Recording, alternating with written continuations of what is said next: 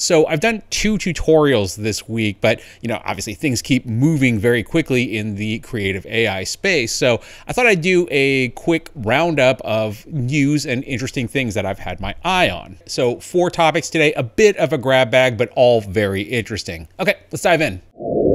First up, Runway ML have found themselves in a bit of hot water, according to a report from 404media.co. According to the report, they have received an alleged leaked internal Runway spreadsheet, which details a few thousand, actually, to be fair, actually much more than a few thousand YouTube videos that Gen-3 was trained on, including from some heavy hitters like Marquise Brownlee and Casey Neistat. On a personal note, as someone who straddles the line between AI video and YouTube, I've got a little skin in the game, so of course I had to go searching to see if my channel appeared. It does not.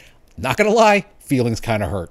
Now, I do think it's important to note that Runway ML has neither confirmed nor denied this leak. The spreadsheet, which actually you can check out, it is linked down below, does have a lot of YouTube channels on it. There's a pretty interesting use case for this coming up if you are a Gen-3 user, though. The spreadsheet is not simply limited to YouTube channels. It does contain links to other media and entertainment companies, including The New Yorker, Vice, Pixar, Disney, Netflix, and Sony. According to a quote from an unnamed ex-Runway employee, the channels in that spreadsheet were a company-wide effort to find good quality videos to build the model with. This was then used as input to a massive web crawler, which downloaded all the videos from all those channels using proxies to avoid getting blocked by Google. Now, again, it is important to note that there's no way to know if each of these videos has been used in Gen-3 training. That said, 404 Media did run across a pretty interesting generation. Within the spreadsheet, there's actually one that is labeled the Holy Grail of car cinematics so far from Defy Studio. This is a channel that specializes, obviously, in cinematic car footage. Yeah, it's actually a really cool channel. I recommend to check it out. So when 404 ran the prompt, a video in the style of Defy Productions of a racing car. Now, as a note, the studio's Defy logo does have the E facing backwards. So, there is that. At the end of the day, this is a story that I think we're going to be hearing echoed quite a bit over the next year or so. It's obviously just coming off the heels of the Proof News story in July that found that Anthropic, Nvidia, Apple, and Salesforce used subtitles from 173,000 YouTube videos. And of course, we can't forget the now infamous Wall Street Journal interview with Mir Murati when asked about where Sora's training data came from. And she basically said, "I don't know, and we used publicly available data." Neil Mohan, YouTube's CEO, responded to all of this back in April, saying that the terms of service does not allow for things like transcripts or video bits to be downloaded. It also should be noted that Google is actually allowed to train on YouTube videos as it is in the terms of service. Yeah, for the first time ever, Gemini was helpful to me. Usually it just tells me like, I don't know how to do that or I can't access that. But in terms of looking over the YouTube terms of service, Gemini was like, sure. So it did answer me. Yes, YouTube and Google are allowed to use the content in YouTube videos for various purposes, including training as outlined in their terms of service. Now, the way that training the algorithm is poised here is that, YouTube and Google can use your content to improve their recommendation system, search algorithms, and content moderation tools. So, just the overall YouTube algorithm of, search and what videos it's serving to you. But right under that is also develop new features in which your content can help them create new products and services that enhance the YouTube experience, which might possibly include Google's View, which we have suspiciously not heard much about. All of which is to say, yeah, it's a bit of a mess. And this is certainly not the last time that we're going to be hearing this story.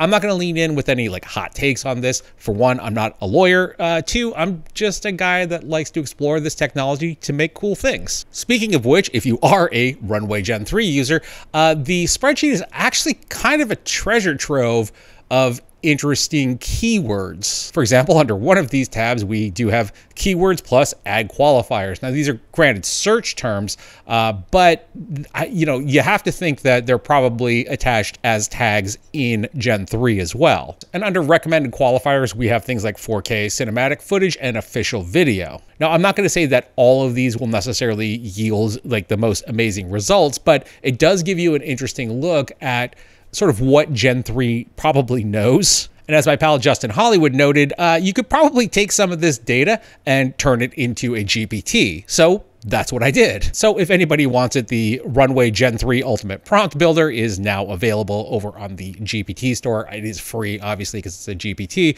And this basically allows you to like type in whatever phrase you want. Let's just say hot air balloon. In Turkey, let's just say, because I know that the people of Turkey enjoy their hot air balloons.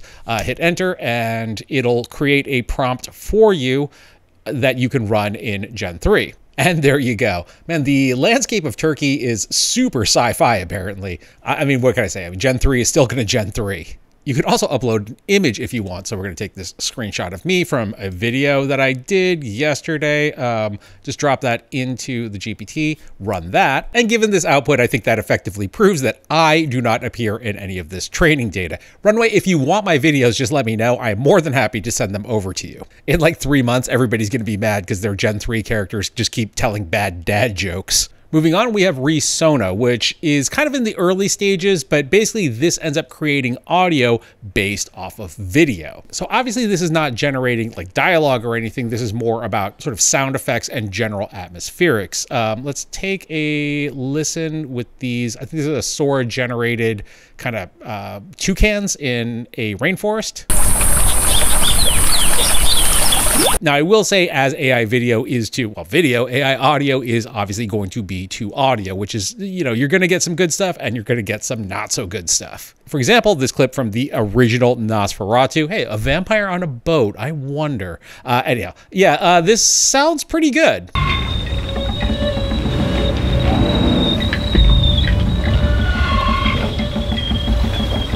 But you might also end up with stuff like this.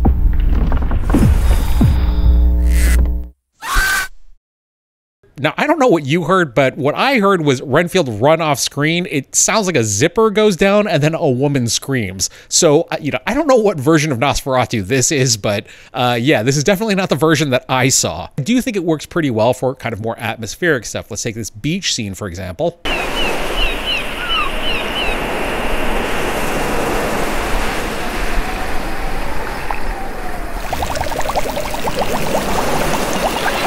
I mean, it's pretty impressive that it was able to transition into the sound of the camera going underwater. Another example from Pietro Fantoni gives us this.